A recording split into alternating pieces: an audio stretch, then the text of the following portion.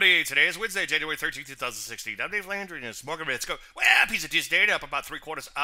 But let's not start kissing each other just yet. This market is a long ways to go before it's out of trouble. As been saying quite a bit, short term and not so short term. That's a weekly chart. Sell signals still working in here. See recent YouTubes for a lot more on that. Take a look at NASDAQ. Decent day there, too, up about 1%. But let's not get too excited just yet there either. Again, it has a long ways to go before it's out of trouble. Same sort of thing in Rusty. In fact, Rusty, bit of a poster child for what's really going on in here. Just off of multi-year lows, as you can see. It looking pretty darn ugly. Most areas look like they're still in a lot of trouble in here. And some areas like retail are just beginning to roll over from high levels. So what do? Well, the market's a little oversold in this cycle to establish new shorts. So let the market bounce a bit and then look to establish or reestablish some short side positions.